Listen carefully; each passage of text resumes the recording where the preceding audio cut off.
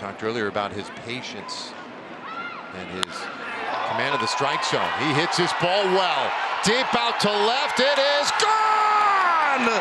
And Mark Mathias calls game.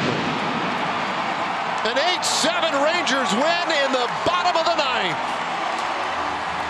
Well, have a night, Mark Mathias, his second home run, and it's a game winner. You can almost feel that one coming. Go back to the 7th inning, the 2-run home run that he hit to tie this game as the Rangers came all the way back. And it just felt like it was going to be Mark Mathias' night. It was a great night overall for the Rangers offense, but for Mathias in particular, a career night. He gets a fastball, middle, and mentioned 5 home runs allowed by Payamps, but none as an A until now.